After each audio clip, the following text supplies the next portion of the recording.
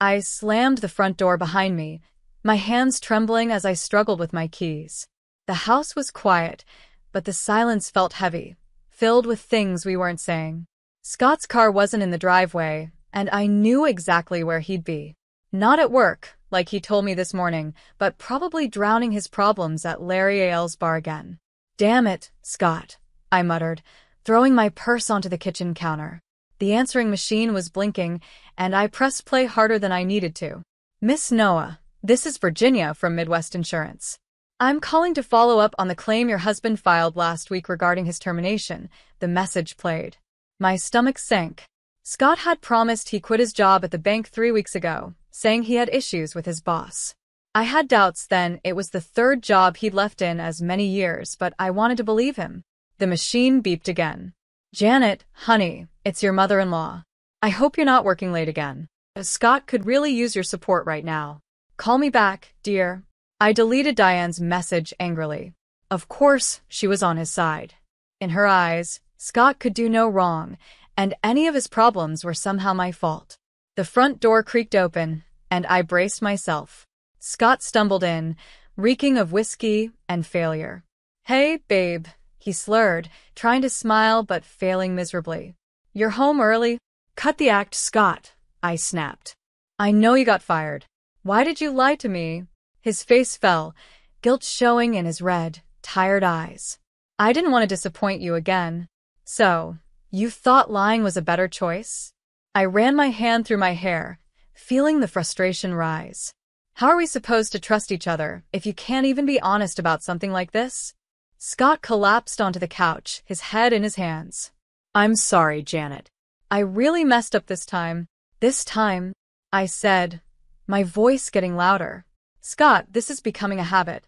We can't keep living like this." He mumbled something about a missed deadline and an angry client. Same story, different day. I paced the living room, my mind racing. "We need to make some changes," I said firmly. "I can't keep being the only reliable income around here, and you need to—" The phone rang, cutting me off. Scott jumped for it, clearly relieved by the distraction. "Hello?" "Oh, hi, Mom," he said, giving me a look that begged for a break from the argument. I rolled my eyes and headed to the kitchen, needing a break. As I filled a glass of water, I could hear Scott's voice from the other room. "Yeah, Janet's here. She found out about the job." Then, in a quieter tone, he added, "No, I haven't told her that part yet." I froze, gripping the glass tightly. What else was he hiding? "Mom, I don't think that's a good idea," Scott said, his voice low and urgent. "Janet won't know. I know you're trying to help. But—" I stormed back into the living room. "Won't what, Scott? What genius plan has your mother come up with now?" Scott's eyes widened in panic. "It's nothing." "It's nothing, Mom." "I have to go." He hung up quickly, avoiding my eyes. "Scott," I said, my tone sharp, "what aren't you telling me?" He fidgeted with the phone cord, looking everywhere except at me. "It's just Mom thought it might be good if she came to stay with us for a while, to help out." The glass slipped from my hand, smashing on the hardwood floor. Water and broken glass scattered at my feet, a perfect image of how messed up our life had become.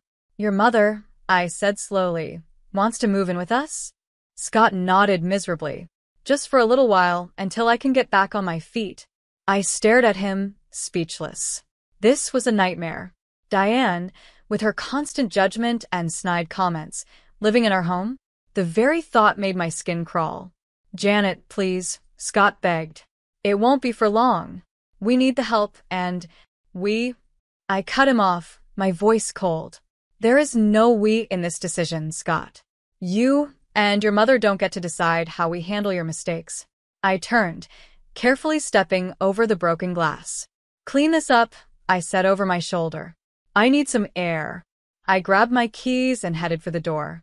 "Janet, wait," Scott called after me. "Where are you going?" I paused with my hand on the doorknob. "To figure out how to fix the mess you've made of our lives," I replied without turning around. And Scott, don't wait up.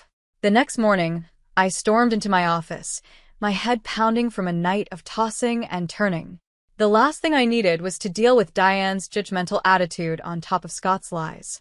but there was her number flashing on my phone as it rang over and over. Janet speaking, I answered stiffly, bracing myself. Janet, dear. Diane's sugary voice came through the line, dripping with fake concern. I hope I'm not disturbing your very important work. I clenched my teeth. What can I do for you, Diane? I'm worried about Scott, she sighed dramatically. He's been so down lately. I can't help but wonder if your career focus might be affecting him, Diane said. My grip on the phone tightened. Excuse me? Well, you know how men are, Diane continued, completely unaware of the anger building inside me. They need support, attention. Scott's always been sensitive. Maybe if you were home more. Diane, I cut her off, my voice low and controlled. Scott is a grown man. His job troubles are his own responsibility. But as his wife, I interrupted, I've been supporting us financially for years while Scott jumps from job to job. Don't you dare suggest this is my fault. Diane gasped, clearly offended. I'm only trying to help, Janet. Someone needs to be there for Scott, and if you're too busy climbing the corporate ladder. Stop right there, I snapped. My career isn't the problem. Scott's inability to keep a job is. And frankly, Diane, your constant babying isn't helping him. Well, I never, she huffed. If that's how you feel, maybe I should come stay with you two for a while. Scott clearly needs some support at home. A chill ran through me. That won't be necessary, I said firmly. Scott and I can manage our own problems. We'll see about that, Diane replied in a threatening tone before hanging up. I slammed the phone down, fuming. The nerve of that woman. After everything I'd done to keep us afloat, she had the audacity to blame me for Scott's failures. My phone buzzed with a text from Scott. Mom's worried about us. Maybe we should let her visit. I ignored it, throwing myself into my work, avoiding the mess waiting for me at home. The hours flew by as I drowned in spreadsheets and phone calls, anything to keep my mind off it. It was nearly 9 p.m. by the time I left the office. When I pulled into the driveway, I froze. Diane's car was parked in my usual spot. Inside, I found them in the kitchen, Scott nervously stirring a pot while Diane fussed over the table. What's going on? I asked, dropping my briefcase with a loud thud. Diane turned, beaming. Janet, darling. We were wondering when you'd grace us with your presence. I hope you don't mind I took the liberty of preparing dinner. You certainly took liberties, I muttered, glaring at Scott. He refused to look at me, suddenly fascinated with his cooking. Scott mentioned you two were having some difficulties, Diane said, her tone dripping with fake concern. I thought a nice family dinner might help ease the tension. I let out a bitter laugh. A family dinner? Is that what this is? Scott finally looked up. Please, Janet. Mom's just trying to help. Helps? I snapped. By ambushing me in my own home? By blaming me for your problems? Diane gasped. I would never. Save it. I cut her off. I heard enough this morning. You made it pretty clear how you feel about me and my career. Scott stepped in between us. Janet, that's not fair. Mom's here because she cares. Oh, she cares all right, I muttered under my breath. I shot back. She cares more about controlling our lives, about making me the bad guy in her little story. Now, Diane said, her voice syrupy sweet. I know you're under a lot of stress, but there's no need for dramatics. Why don't we all sit down and— No, I said firmly. I'm not doing this, not tonight. I turned to Scott. You invited her without even asking me, didn't you? His guilty look said it all. I grabbed my keys, my hands trembling with anger. Janet, wait, Scott called as I headed for the door. Where are you going? I paused, my hand on the doorknob. Somewhere I'm actually wanted, I replied coldly. Enjoy your family dinner. I slammed the door behind me, and as I walked away, I heard Diane's voice drift out. Well, I never. Scott, darling, you really need to do something about that wife of yours. I got in my car and drove, tears blurring my vision. How had my life ended up like this? And more importantly, how was I going to fix it? The next day, after a long day at work, I pulled into the driveway, my stomach twisting at the sight of Diane's car still parked in the same spot. She had been here for a week. Taking a deep breath, I braced myself and went inside. The living room was a mess.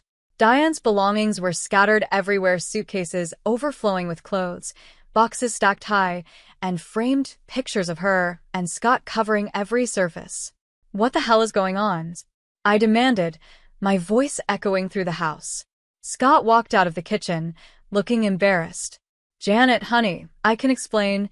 Scott invited me to stay for a while. Diane cut in, sweeping into the room with a smug smile. "Isn't it wonderful? Now I can help around the house and give you more time to focus on your career." I felt the blood drain from my face. "Stay? For how long?" Scott shuffled his feet, avoiding my eyes. "Well, you see, Mom's having some financial problems. I thought she could live with us until she gets back on her feet." "Live with us?" I repeated, my voice rising. "Scott, we can barely support ourselves. How are we supposed to support your mother too?" Diane clicked her tongue. "Now, Janet, there's no need to be so dramatic. I'm sure if we tighten our belts, we can make it work. After all, family comes first." I spun around to face her. "This isn't your decision, Diane. This is our home, mine and Scott's." "Of course, dear," she said, patronizingly. "But Scott agrees it's for the best. Don't you, sweethearts?" Scott nodded weakly, and something inside me snapped. "How dare you?" I hissed, stepping closer to him. "How dare you make this decision without talking to me? This is my house too, Scott. My life." "Please, Janet," Scott begged. "Mom needs our help. We can't just turn our backs on her. Like you turned your back on your responsibilities?" I shot back. I fired back, "Or how about how you've turned your back on our marriage by lying to me?" Diane gasped. "Janet, that's no way to talk to your husband." I whirled around to face her. "And you? You come waltzing in here, criticizing my choices, blaming me for Scott's failures, and now you expect me to support you?" "I'm only trying to help," Diane sniffed. "Someone needs to hold this family together. We were doing just fine before you showed up." I snapped. Scott stepped between us. "Janet, that's enough. Mom's staying, and that's final." I stared at him, disbelief and betrayal flooding through me. "Final? You don't get to make that decision on your own, Scott." "Well, someone has to make decisions around here," he shot back. "You're never home anyway." His words hit me like a punch to the gut. I stepped back, grabbing my purse. "I'm never home because I'm working my butt off to keep us going while you hop from one job to the next." "Janet, wait," Scott started, but I was already heading to the door. "No, Scott. I'm done waiting. I'm done being the bad guy in all of this." I paused at the door, turning back to both of them. "You want to play happy family with Mommy, dearest? Fine. But don't expect me to stick around and watch." "Where are you going?" Scott called after me. "To a hotel," I replied coldly, "since I'm apparently no longer welcome in my own home." As I got into my car, I heard Diane's voice drift out the open door. "Let her go, Scott. She'll come to her senses eventually. Now, why don't you help me unpack?" I sped out of the driveway, tears blurring my vision. How had it come to this? My husband choosing his mother over me, my home invaded, my life flipped upside down. As I drove aimlessly through the dark streets, a cold determination settled inside me. If Scott and Diane wanted to play dirty, fine. Two could play at that game. It was time to start planning my next move and my revenge. I had been staying at the Comfort Inn for a week, trying to clear my mind and figure out my plan. The constant buzzing of my phone, with Scott's desperate texts and Diane's passive-aggressive voicemails, only strengthened my resolve. I needed to face this head-on. As I pulled into the driveway, I noticed Scott's car was gone. Perfect. I could grab some clothes without a confrontation. But as I stepped inside the house, I heard Diane's sharp voice coming from the kitchen. "I don't care what it takes, Alex. You can't do this to me now." I froze, my hand still on the doorknob. Diane was clearly in the middle of a heated phone call, unaware of my presence. "Don't you dare bring up my mistake," she hissed. "You're the one who's been embezzling from the company for years." My eyes widened. What was going on? "Fine, file for divorce," Diane spat. "But don't think I won't take you for everything you're worth, Alex. I know all your secrets," Diane said before abruptly ending the call. I heard her muffled sobs. For a brief moment, I felt a twinge of sympathy, but it vanished as soon as I heard her voice again, this time leaving a voicemail. Scott, honey, it's Mom. Listen, I need you to talk to Janet about accessing some of your joint savings. It's just a small loan to get me through. I'm sure she'll understand we're family after all. A surge of anger shot through me. How dare she? I stormed into the kitchen, causing Diane to jump. Janet, she gasped, quickly wiping her eyes. I didn't hear you come in. Clearly, I said coldly. Too busy plotting to take our savings, were you? Diane's face went pale. You heard that? Every word, I said, my voice steady.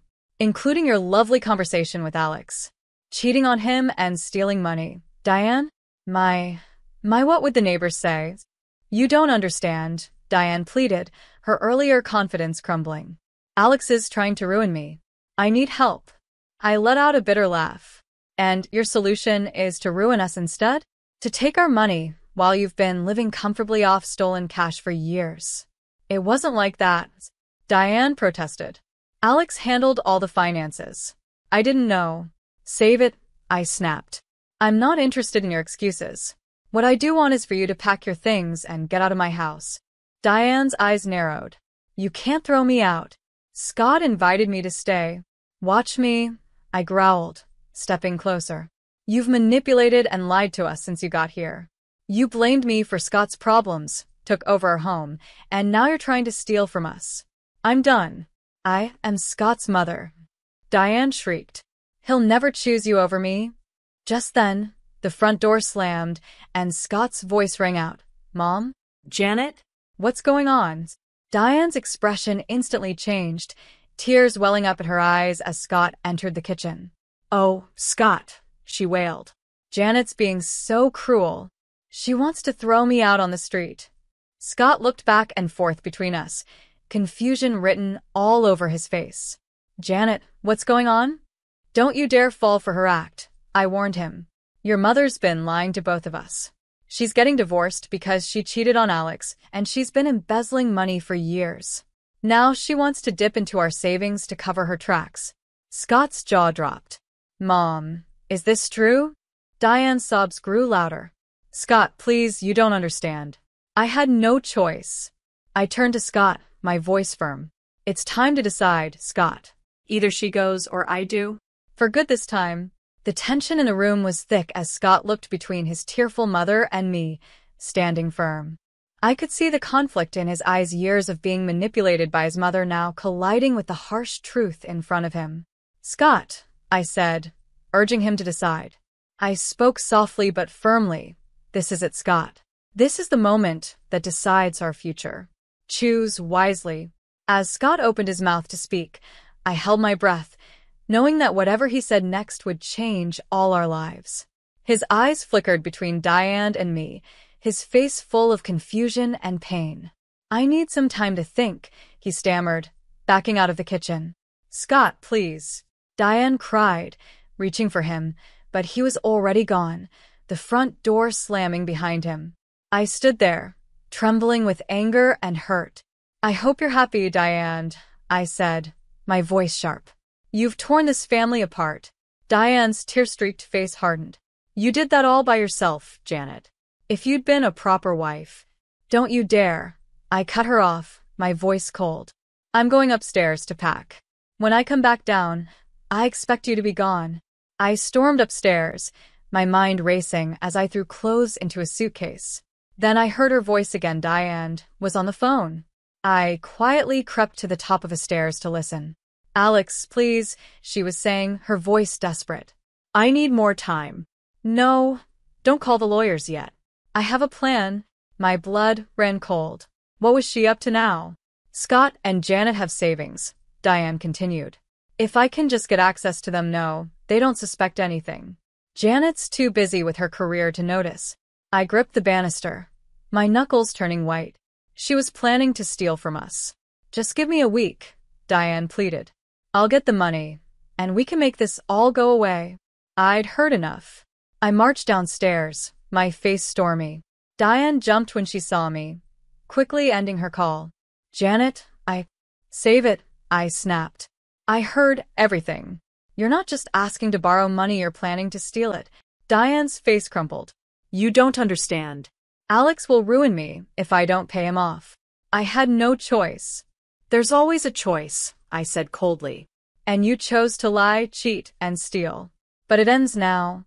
I pulled out my phone and dialed Scott. It went to voicemail. Scott, it's Janet. Your mother is planning to steal our savings to pay off Alex. Come home now, we need to talk. Diane lunged at me, trying to grab the phone. You can't do this, she shrieked. I dodged her, my voice rising. Watch me. It's over, Diane. Your lies, your manipulation. All of it. Just then, the front door opened. Scott walked in, his face pale. I heard everything, he said quietly. The voicemail came through while I was sitting in the car. Diane collapsed onto the couch, sobbing. Scott, sweetheart, please, you don't understand. I understand perfectly, Scott interrupted, his voice firm. You've been lying to us, using us, and now you are going to steal from us. I felt a glimmer of hope. Was Scott finally seeing the truth? But then he turned to me, his eyes cold. And you, Janet? You've been so wrapped up in your job that you didn't even notice what was happening in our own home. My jaw dropped. Are you serious right now? I've been the one supporting us while you can't keep a job. I've been dealing with your mother's constant criticism and manipulation. Scott shook his head. Maybe if you'd been around more, none of this would have happened. I stared at him, disbelief and fury churning inside me. In that moment, I saw my future, one where I would always be blamed, where I would never be enough, where I would sacrifice everything for a man who would always choose his mother over me. You know what? I said, my voice cold and calm. You're right, Scott. I haven't been around enough. So let me fix that right now.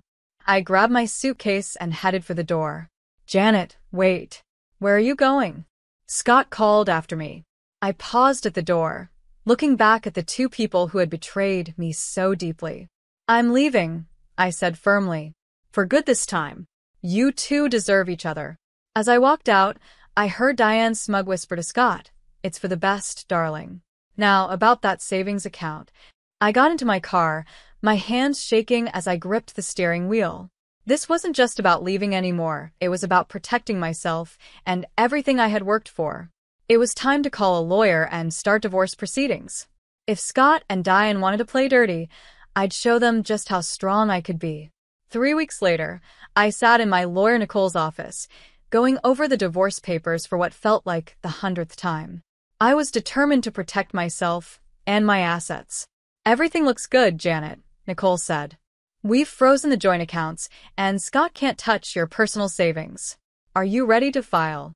I took a deep breath, my hand hovering over the papers. This was at the point of no return. Just as I was about to sign, my phone buzzed. Diane's number flashed on the screen. Ignore it, Nicole advised, but something made me hesitate. I should at least hear what she has to say, I muttered, answering the call. Janet, Diane's voice was surprisingly small. Please don't hang up. I need to talk to you. I have nothing to say to you, Diane, I replied coldly. Please, she begged. I've made a terrible mistake. I need your help. Against my better judgment, I found myself listening as Diane spilled a story of deceit and desperation. Her voice cracked as she admitted to her affair, to the lies she had told Scott about me, and to her plan to use our money to cover up her husband's embezzlement. I never meant for it to go this far, Diane sobbed. I thought if I could just buy some time, fix things with Alex, but it's all fallen apart. He's filing for divorce, threatening to expose everything. I have nowhere else to turn. I felt a mix of emotions, anger, pity, and a strange sense of vindication. Why are you telling me this now, Diane? Because I realize now how wrong I was, she whispered. About everything about you. I need your help, Janet. Not just for me, but for Scott too. My heart clenched at the mention of Scott's name. What about Scott? Her voice trembled. He's a mess, Janet. He finally sees the truth, but he doesn't know how to fix things. He misses you terribly. I closed my eyes, fighting back tears. It's too late for that, Diane. I'm at my lawyer's office right now, about to file for divorce. No, Diane cried. Please, Janet, give us a chance to make this right. I'll tell Scott everything, I swear. Just come home. Let's talk face to face. I looked at the divorce papers in front of me, then at Nicole, my lawyer, who was watching me with concern. I need to think about this, I said finally. Of course, Diane replied, a hint of hope in her voice. Take all the time you need. We'll be here. I ended the call, my mind spinning. Nicole leaned forward, her brow furrowed. Janet, whatever she said, remember why you're here. Don't let her manipulate you again. I nodded absently, but my resolve was weakening. What if Diane was telling the truth? What if this was my chance to finally get the whole story, to confront both her and Scott with all the facts? I need to go, I said suddenly, standing up. I'm sorry, Nicole. I need to see this through. Nicole sighed but nodded. Be careful, Janet. And call me if you need anything. As I drove back to the house, was it still home? My emotions swirled. Part of me screamed that this was a trap, that Diane and Scott would never change. But another part, a small part one thought I had silenced, whispered of hope and second chances. I pulled into the driveway, my heart pounding. The house looked the same, but everything felt different. As I approached the front door, I saw Scott through the window, pacing anxiously. Our eyes met, and I saw a flicker of relief on his face. My hand trembled as I reached for the doorknob. This was at the moment of truth. Whatever happened next would change everything. I took a deep breath and opened the door, stepping into the unknown. I stepped into the house, and the air felt heavy with tension. Scott stood in the living room, his face a mix of relief and worry. Diane sat on the couch, nervously twisting her hands in her lap. Janet, Scott said, stepping toward me. I'm so glad you came. I raised my hand to stop him. I'm here to listen, nothing more. Diane, you said you had something to tell us both. So talk. Diane nodded, her eyes filling with tears. I've been lying to both of you about everything. For the next 30 minutes, Diane laid out her secrets, her affair with a family friend, Alex's embezzlement from his company, their upcoming divorce, and her desperate plan to use our money to cover everything up. With each revelation, Scott's face grew paler, his hands clenching into fists.